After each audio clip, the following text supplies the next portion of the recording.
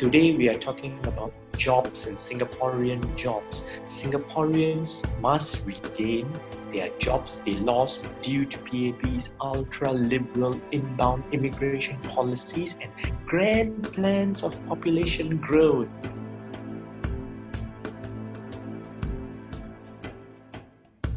I'll give you some numbers along the way.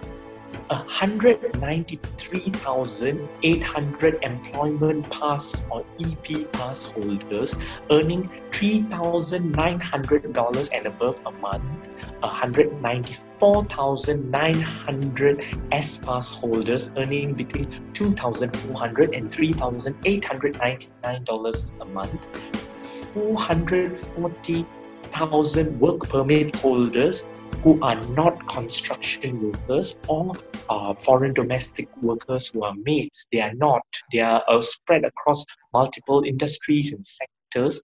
While we do not have an absolute figure of the unemployment of Singaporeans, Ministry of Manpower has only released 3.5% of Singaporeans who are between 21 to between 70 who are unemployed. And I have crunched the numbers, and that gives us about 80,000 potentially unemployed Singapore citizens. These numbers are from Ministry of Manpower's MMOM, which is just the tip of the iceberg. How about those who are employed but currently underemployed? PMETs, professionals, management, executive, and technical jobs face underemployment due to wages and salaries being depressed by cheaper source of foreign labor. Now, let's talk about cleaners, nurses, teachers, security guards, hawkers, wet market stall operators, private hire vehicle drivers, taxi drivers, food delivery couriers. These jobs demand long hours of hard work while the income and returns from them is being depressed by cheaper source of labor. Last week, there was a viral WhatsApp circulating of more than 40 food and beverage businesses which are closing down. And this might sound bad, but wait a minute, these are not government figures, but a mere compilation of citizens whose favorite food and beverage joints have closed down. So the actual figures might actually be worse, far worse. Senior Minister Tharman mentioned that the national job councils will create jobs and training opportunities on an unprecedented scale and level. In the same article, it is quoted that there are 100,000 job seekers. That's a lot.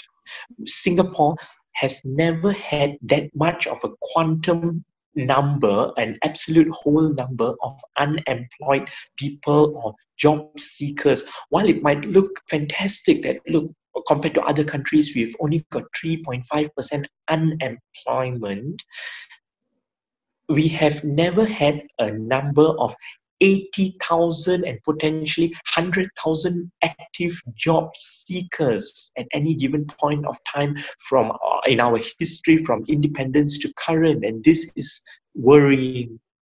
Citizen unemployment as of March 2020 estimates of 3.5% on the Ministry of Manpower's website might actually be higher due to COVID-19 coronavirus outbreak pandemic, as well as circuit breaker measures implemented for the past 2 months, plus the current proposed circuit breaker exit phases period, which might lead to another 2 to 3 months of non-full economic ability to operate. There's like partial economic reopening, which might affect jobs, it might affect business and trade.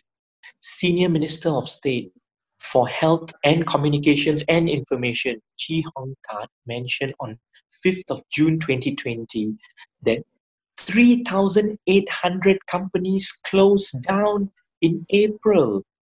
What does that mean? That at least 3,800 self-employed company directors and owners are actually currently not employed or not self-employed as they used to be. Now, let's imagine if on average, conservatively, each of these people employed another 3 to 5 people as employees, staff, and workers. That would mean 11,000 people to 19,000 people have lost their jobs. And this is just a very conservative estimate forecast. The sentiment among the people is that they are not being listened to by the politicians and the elite political class.